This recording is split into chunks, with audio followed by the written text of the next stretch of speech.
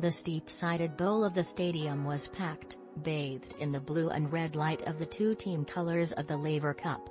The high-octane event, all dry ice and pounding techno, not exactly Wimbledon Centre Court, is a team format, played over 3 days. But ever since Federer's retirement was announced last week, every ticket holder knew this was no longer about Team Europe or Team World. This was Roger's night. One last match, partnering Rafa Nadal in doubles. A bowing out of Federer's own design. Apparently, nobody had told Andy Murray.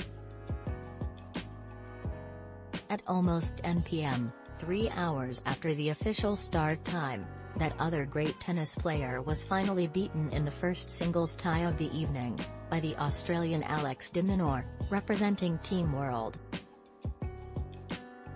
Murray's matches these days are often drawn-out affairs, and the crowd was restless.